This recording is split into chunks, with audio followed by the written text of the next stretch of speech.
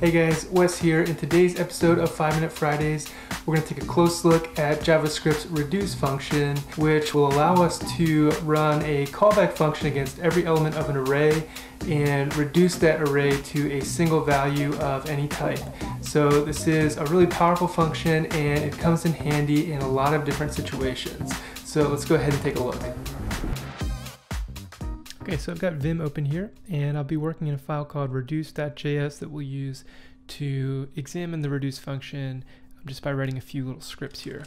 And I'm going to create a vertical split, and then over on the right, I'm just going to go ahead and create a new file that we'll call eval. And we'll just use this as a sort of output buffer, and we'll run node to evaluate the scripts that we'll write in reduce.js over here. So I'll show you a little trick. Essentially we're going to be, in Vim, we're going to be running this command node and then reduce.js, and that will just run whatever is in reduce.js. But we'd like to actually, instead of have that pop up in a console window, we just want the output here put into this current buffer. So I'm just going to remap my F5 key for that. And we're going to use the read command to read the output of this, which will be !node to run node, and then we're just going to run reduce.js in this directory. And then we're going to carriage return so that we'll just execute this. Okay, so for instance, if I just console.log here, hello, and we F5 in our other buffer, we'll get the output of that script running node here in this buffer. Okay, so I'll just go ahead and delete that for now. So we're going to be talking about the reduce method here. And so reduce is going to be used anytime we want to find like a cumulative value given some particular array of values. So what it's going to do is it's going to apply a function against each element in that array, as well as something called an accumulator. And the accumulator is really what makes reduce so useful. So let's go ahead and we'll create an array here so we have something to work with.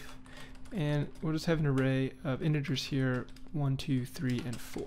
So we can use reduce to apply some callback function against each element of this array, as well as that accumulator.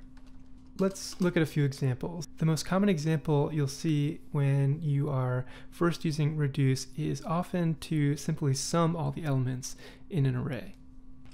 So let's just call reduce on my array here.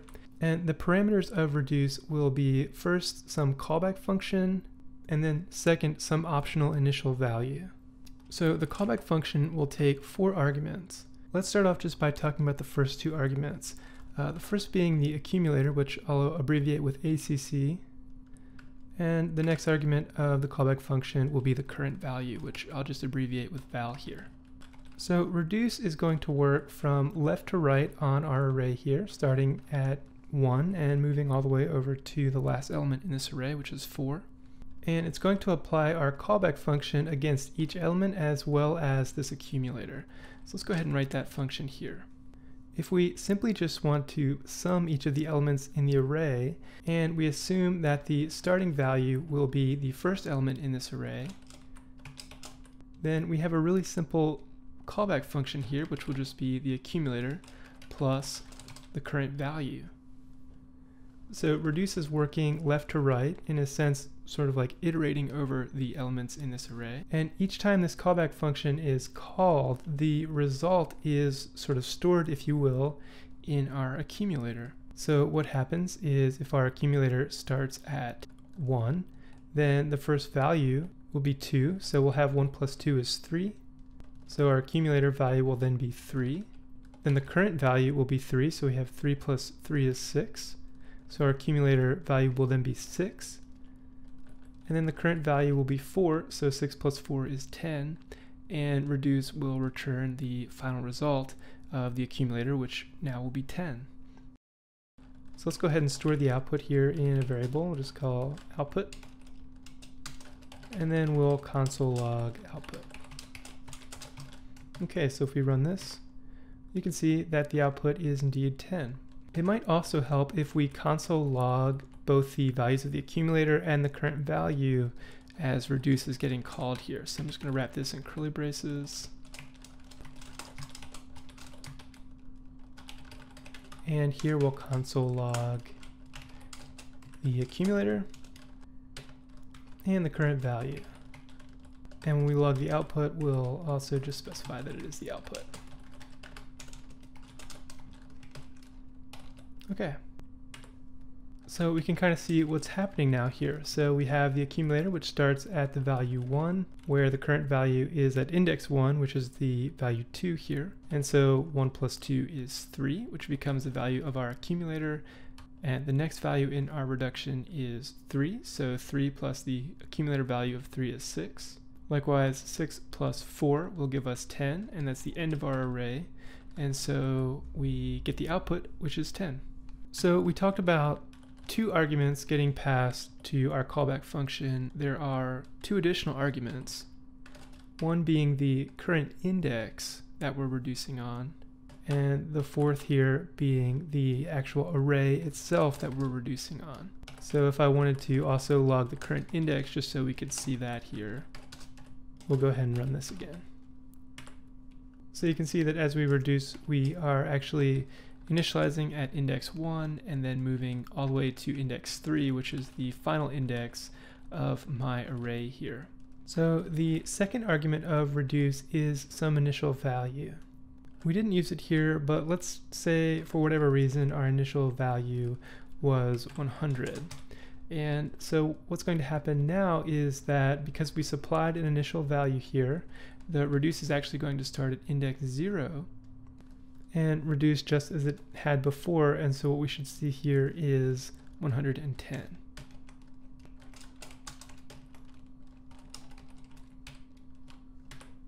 So now you see the output is 110 because the initial value of our accumulator was specified as being 100. So that's pretty cool. And I guess if you wanted to see the 4th argument of the callback function, which is just the current array that we're reducing over, we can see that here as well. So you can see what's really cool about reduce, and what's so powerful about it is that you can see with this combination of arguments in our callback function, we can create, incredibly complex functions over our arrays. Note also that we're not limited to returning an integer type here as an initial value. We can actually return any type here. And so let's say we wanted to look at an example where we wanted to simply flatten an array of arrays. Whereas the first example here, we were simply summing the values of an array. So let's say that we have some variable myData. And the way that this looks is we have some data structure that contains an array of arrays. Okay, I'm not sure what kind of data would take this structure, but let's just say this is what our array starts out like. So we have this sort of nested set of arrays. So let's say output now is my data, and again we'll call reduce. Our callback function will again take an accumulator and current value as its arguments. We're going to do some stuff, but what we're going to start out with is an initial value for our accumulator of empty array. And so the function that we're going to return here will simply be calling concat on our accumulator for the current value. So we're going to be concatenating each of the arrays in myData to this empty array. And so that's going to have the effect of essentially flattening myData. So let's take a look at that. In fact, I'll just go ahead and comment out the work that we did first here. And now we'll console.log the output.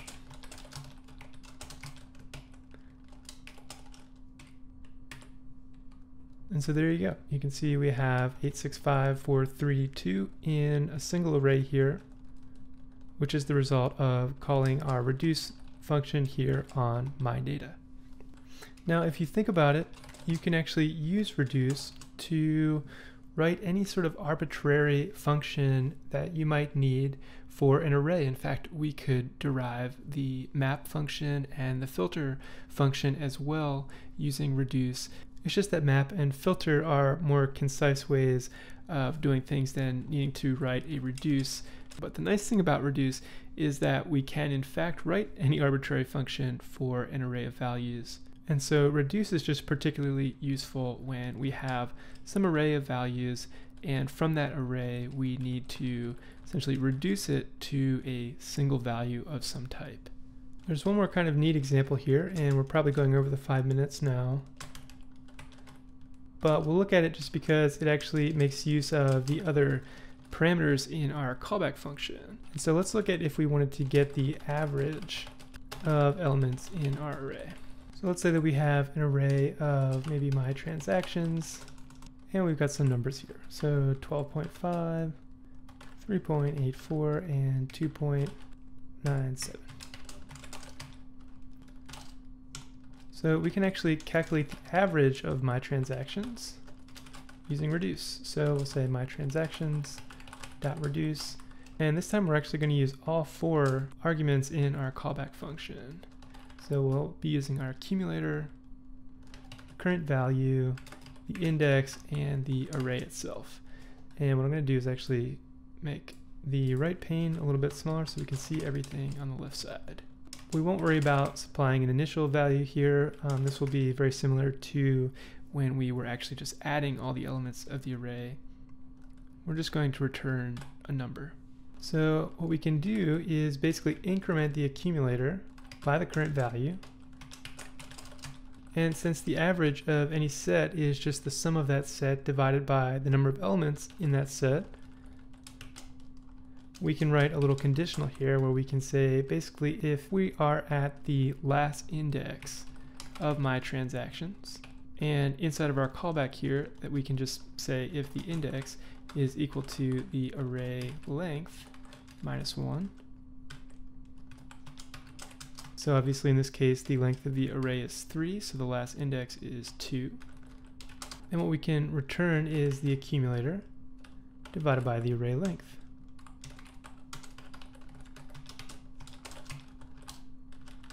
Otherwise, we return the accumulator.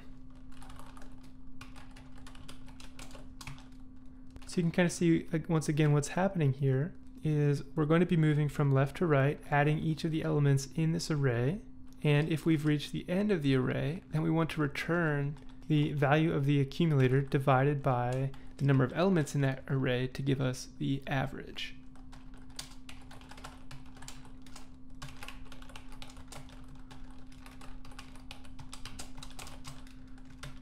Okay.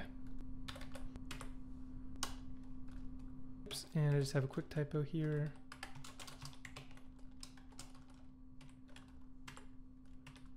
And so there we go. So I hope this was helpful. If this was the first time you've ever explored reduce, hopefully these were some useful examples. Also, perhaps it was useful to see how you can run JavaScript in Vim and basically just read the output to a new buffer.